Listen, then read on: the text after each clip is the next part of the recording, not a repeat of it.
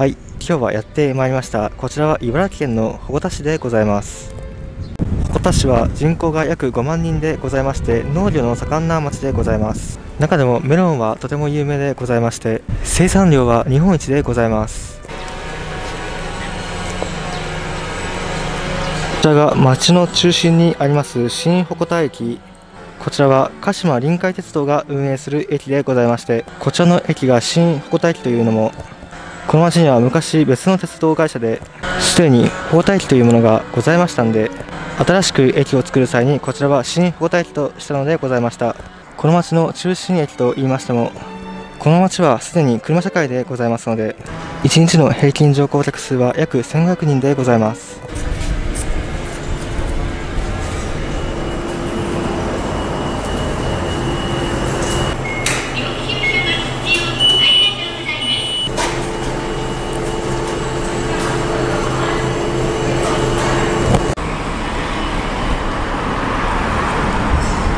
こちらの町は中心市街地を少しでも離れますと、こんな感じで結構綺麗な景色がございます。結構町の町もございますけれども、あちらの遠くの方を見てみますと、本当に農村というそんな感じ、農村はちょっと言い過ぎかもしれませんけれども、本当にいい景色。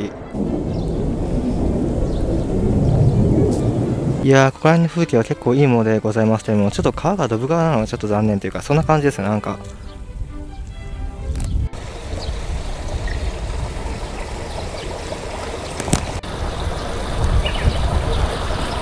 結構この町は高低差が町の中にありまして、結構面白いですね、そういうところは。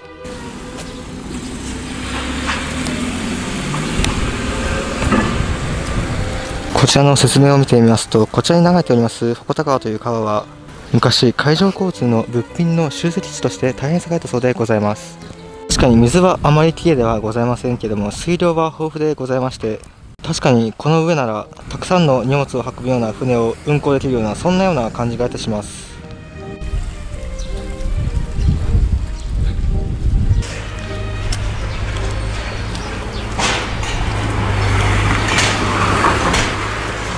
この周辺が昔のこの町の中心市街地、こちらの商店街の雰囲気が今でも残っております。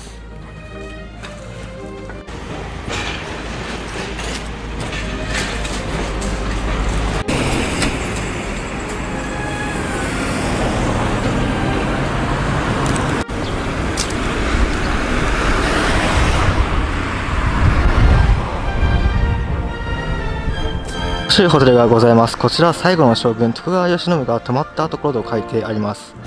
ということは相当昔からあるホテルでございまして、新しく建て替えたんでしょう。こんな感じでございます。